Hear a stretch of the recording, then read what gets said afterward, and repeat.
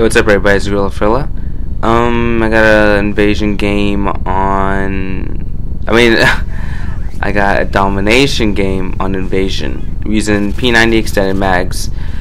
I'm using FMJ. This is before I started using extended mags on it.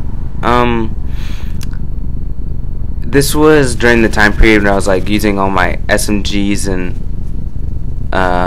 I was just having fun with like the Vector extended mags and this extended mags. I might have a couple other gameplays, so you'll probably end up seeing those eventually. There's some demolitions. I doubt there's any more dominations, 'cause I haven't been playing that much domination, or I wasn't playing that much domination at the time. So yeah, just mainly demolitions, bunch of different stuff. Some of them I don't like. Most of my games I named them by like the map. So this one's called Invasion Domo for domination, and then the gun name, so P90, and then the score, which is whatever score I got.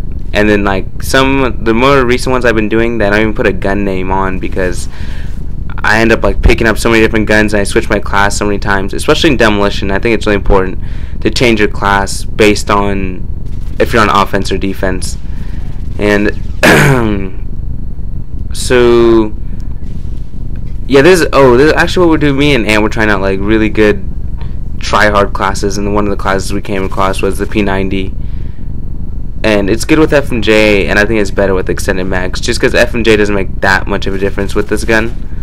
Not like the assault rifles or the SMGs at all. Again, fail triple spray. I don't know. It's really hard to get triple spray with 3 people looking at you. That would have been amazing if I got it.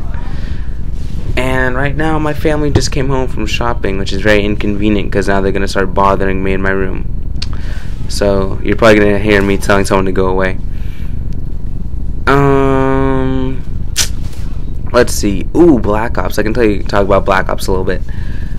Black Ops just came out, or Black Ops is a bunch of info on Black Ops is coming out. And go away. And not now. Not now. And then, so sorry about that, guys. God, I told you. I warned you. But anyways, Black Ops. So Black Ops, the wager match and all these new interviews and stuff are coming out, and it's got me pretty excited for the game. I actually think Black Ops is gonna be a really good game. It's gonna be the difference between like COD 4 and Modern Warfare 2, and how COD 4 is more for like try-hard people, and then Modern Warfare 2, what people didn't realize about this game is that it's actually really fun to play. I'd say I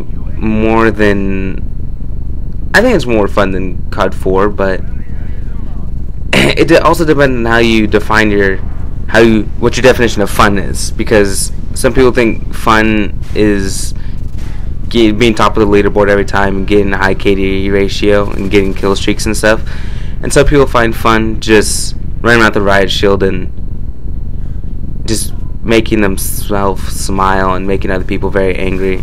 Some people find fun in noob tubing, I guess. So it all depends on how you think fun is. But if you like the kind of fun where that Modern Warfare 2 allows you to have, which is like akimbos and what else, riot shield, stuff like that, I think Black Ops is gonna kind of bring the fun factor in the game, definitely. Maybe not as much as this one, but it's definitely gonna be there. But I think the special part about it is that it's also gonna incorporate like the balance that COD 4 had, because I don't know, this is kind of just like a speculation, I guess. I'm not exactly sure at all if it's gonna be as balanced, or I have no idea what the balance is really like. What I've seen so far, it looks like it's gonna be fairly balanced. Look at that big clip. Just hold the trigger down. Oh, that's the best double wide tap ever. But anyways, the balance of it, to me, what I've seen so far, it looks pretty balanced. I'm really excited for the new guns. What guns did I see? I'm pretty sure the Car 15 is in there. I think they call it the Commando, because that's like the Car 15's little nickname thing, I guess. I'm pretty sure. Don't quote me on that. I'll have to check after this. But yeah, I'm pretty sure. The Car 15's in there, M16, AK. They got the G11, which is some Heckler and Koch gun, H&K. Well, that's the brand. Also make like the MP5. What else do they make? They make the UMP, G36. Well, I can't think of it. USP. I'm pretty sure USP. I hope I'm right on that one. But yeah, those guns are all H&K, and they have this new G11. It's an assault rifle. What I've seen in the game, it looks like it's going to be 3-round burst. If you guys didn't know, pretty much almost all assault rifles can do 3-round burst in real life. And so it's up to the people who make these Call of Duty series, so which guns they want to make 3-round bursts. It's not like the FAMAS in real life; it can only do 3-round bursts. Oh, the phone's calling. Hold on. Sorry. Yeah, so like the FAMAS and the M16 in real life, it's full auto. In the game, they're probably gonna make it 3-round bursts because all the Call of Duty players are so used to 3-round bursts, and it'd be really weird if they changed it up right in the middle just to a full auto. But I think it'd be cool. It'd be the same thing as the M4, and I love the M4. There's my phone again. Sorry, I wouldn't answer my phone while I'm doing a commentary. I think that's really annoying when you're listening to someone on the phone just talking during the middle of your commentary, or during the middle of their commentary. But whatever. I doubt you guys notice as much, but as a commentator, you pay attention to other commentaries in different ways. I guess kind of like how if you're an experience at Call of Duty, you watch people play Call of Duty in a certain way. And yeah, same thing with the whole YouTube and commentaries. Right here, I really like this part. Failed 360, and then I get this guy. I reload one more shell in, and this guy goes down, so I knife him. And then I get shot by 2 guys. I pick up the tar and just choose one. And fortunately, the other guy was like the biggest retard in the Call of Duty history. So I ended up getting out of that situation. I'm very surprised I didn't die. It was spectacular. My little brother was watching. He's like, "Wow." So that was cool. Right here, I turn on this guy so bad. Yeah, but anyways, like I was saying, Black Ops. Good. I think it's gonna be a really good game.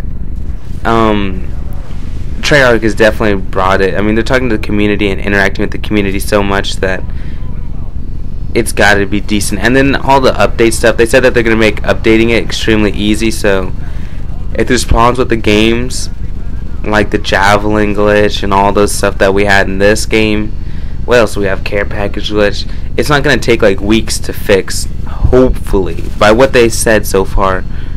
I believe it when I see it, but I have faith that they'll come through and be able to put updates out fast, and they're probably going to need to put a couple updates out in the beginning just because there's no beta, so they're going to need to make some minor tweaks that the community tells them after playing Black Ops. But here's the end of the game, 42-8, and I don't know, some good rushing gameplay. I wasn't too objective focused. I guess I was just kind of holding them down in their spawn, so still objective, just not capping the flags. But I'll see you guys later. Peace.